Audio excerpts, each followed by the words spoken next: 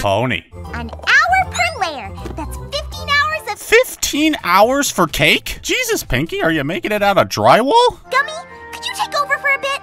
Hopefully this will be quick. Why do I have a sneaking suspicion that while Pinkie Pie's away, Gummy's gonna create the greatest culinary masterpiece this side of Equestria? The map is summoning you to Griffonstone. Oh boy, we finally get to use the Royal Friendship Castle coffee table again. And I was lucky enough to get a free bundle of DLC side quests with my purchase. In ancient times, griffins were known to be as greedy as dragons, but all that changed when King Grover found the mysterious golden idol of Boreas. Idol of Boreas? Well, it says here that Boreas is the name of the Greek god of the north winds, but I don't know what that has anything to do with— Golden sunsets, blown across the mountains by the north winds. Huh.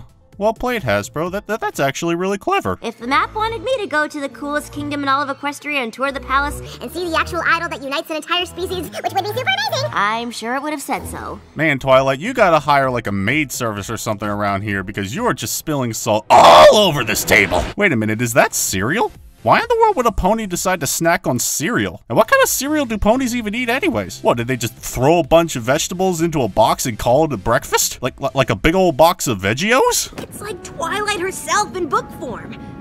always carry plenty of bits. Wow, Rainbow Dash, that's actually a really good impersonation of Twilight. Tell me, have you ever considered doing an abridged series? Find out anything. Plus, as a bonus, there's a statue of King Grover outside. Photo op! I'm sorry, did you just say photo op? Are you really trying to tell me that you want them to take a selfie with a statue? But Steve, what's wrong with taking selfies? Everything. Hello, Gilda. Dash.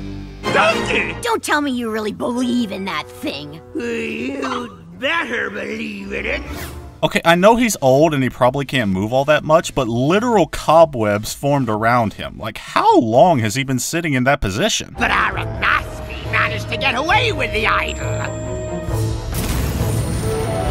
They say when our treasure fell into the abysmal abyss, our pride went with it. But wait, isn't that supposed to be a good thing? I mean, pride is one of the 7 deadly sins, so wouldn't you want to have less pride and not more of it? Typical pony hero complex. None of us care about that dumb old idol. Objection. Grandpa Gruff obviously cares about the idol. I mean, otherwise he wouldn't have come out of his cuckoo clock style house to tell you the story. Actually, now that I say that out loud, it kind of sounds like Grandpa Gruff might actually be the crazy old kook of the town. What is this place?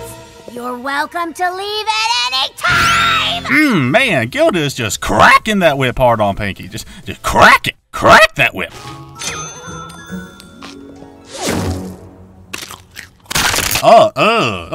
That is a bad sound. That's a sound so bad that it gave me a toothache. Ugh. It's missing one important ingredient. Don't tell me.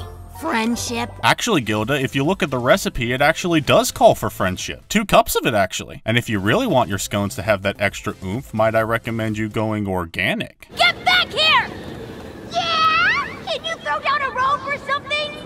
Very poor choice of words.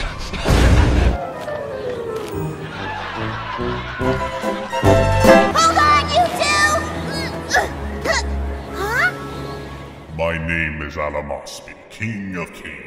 Look into my eye, ye mighty Andes. Apology accepted. And I'm just sorry we didn't get your idol back. But Rainbow Dash, you are my idol. I built a shrine in your image. I worship you. Please notice me, Senpai.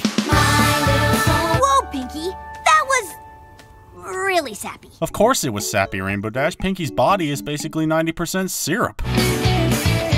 But yeah, it was okay episode.